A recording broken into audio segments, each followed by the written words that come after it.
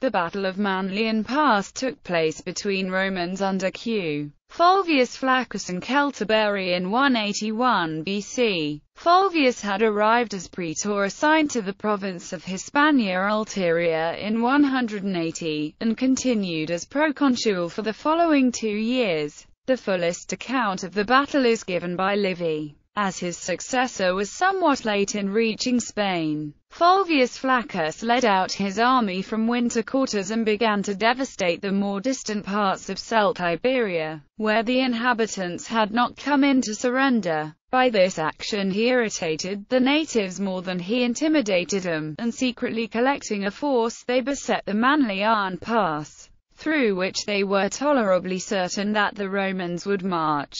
Gracchus had instructed his colleague, Postumius Albinus, who was on his way to further Spain, to inform Q. Fulvius that he was to bring his army to Tarraco, where he intended to disband the old soldiers, incorporate the reinforcements into the various corps and reorganize the whole army. Fulvius was also informed of the date of his successor's arrival, which was close at hand. This information compelled Flaccus to abandon his projected operations and withdraw his army hastily from Celtiberia. The barbarians, ignorant of the true reason, and imagining that he had become aware of their rising and secret gathering in arms and was afraid of them, invested the pass all the more closely. When the Roman column entered the pass, the enemy rushed down upon it from both sides. As soon as Flaccus saw this, he allayed the first symptoms of tumult in the column by giving the order through the centurions for every man to stand where he was and get to his weapons ready.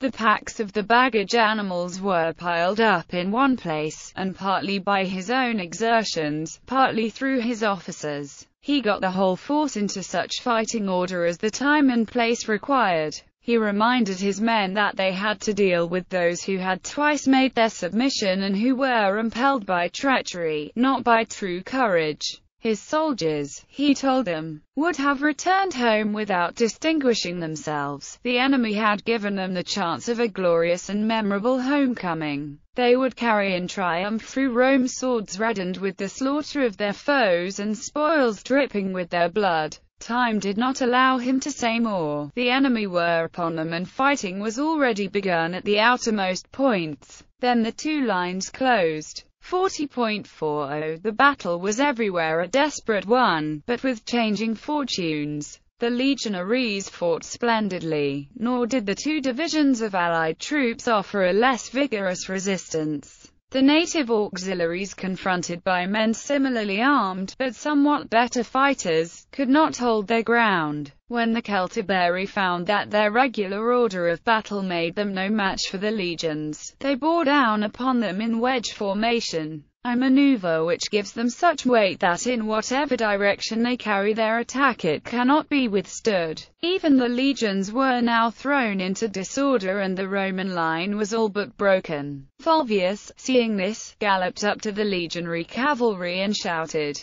"Unless you can come to the rescue it will be all over with this army." "Say," they shouted in reply, "what you want done. We shall not be slack in carrying out your orders," he replied. "Close up your squadrons, cavalry of the two legions, and let your horses go where the enemy wedge is pressing our men. Your charge will have all the greater force if you make it on unbitted horses." They removed the horses' bits and charged the wedge in both directions, first forward and then back again, inflicting great slaughter upon the enemy and shivering all their spears. When the wedge on which all their hopes rested was broken up, the Celtiberi so completely lost heart that they gave up almost any attempt at fighting and began to look about for means of escape. When the auxiliary cavalry saw the notable feat of the Roman horse, they, too, fired by the courage of the others, and without waiting for orders, spurred their horses against the enemy who was now thoroughly shaken. This proved decisive. The Celtiberi fled precipitately in all directions, and the Roman commander, watching them as they turned their backs, vowed a temple to Fortuna Equestris and the celebration of solemn games to Jupiter Optimus Maximus.